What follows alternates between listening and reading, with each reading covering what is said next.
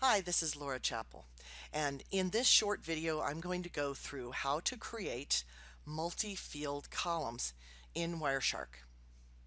The first thing I'm going to do is open up this file called sec-getsplendid.pcapng.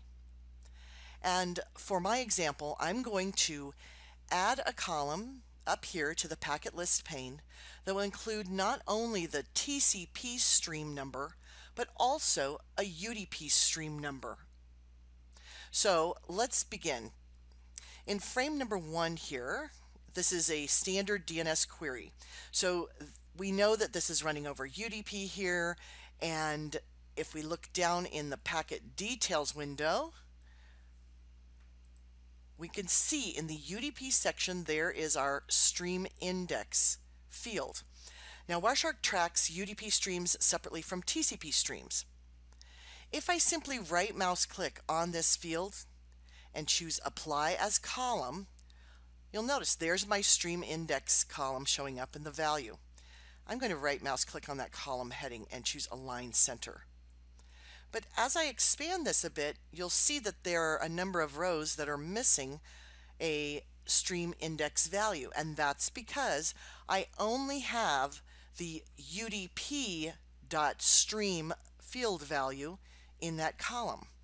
I want that column to show me TCP stream values wherever they appear as well. So to do this, we're going to edit this current column, and we're going to change what the column is based on. I'm going to right mouse click on the column heading and choose Edit Column. On the far left hand side we can see the title, and I'm just going to leave this as Stream Index. The type is a custom column, and then you'll notice that we have a section that says Fields, and it's plural, which means that you can add to this. We use our display filter syntax to add to this. I'll put a space, pipe, and then tcp.stream.